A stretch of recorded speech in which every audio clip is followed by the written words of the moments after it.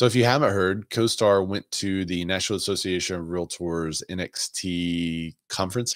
And while they were there, they kept hearing this thing from other agents that the competitors of CoStar were saying they're siding with Sitzer, Burnett, that kind of thing. Well, what happened was CoStar has a journalistic wing, and they highlighted Ketchmark, the attorney that won the lawsuit, which is probably not the greatest way to seat that article.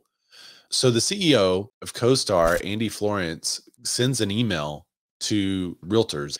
And then he says, I'm sure you've heard from our competitors circulating rumors and at worst making false statements about homes.com. I want to set the record straight. Homes.com is the most pro-agent portal in the industry. To be clear, we are not behind, nor have we supported the plaintiffs in the Sitzer Burnett trial in any way whatsoever. To suggest otherwise would be absurd, considering we are one of the defendants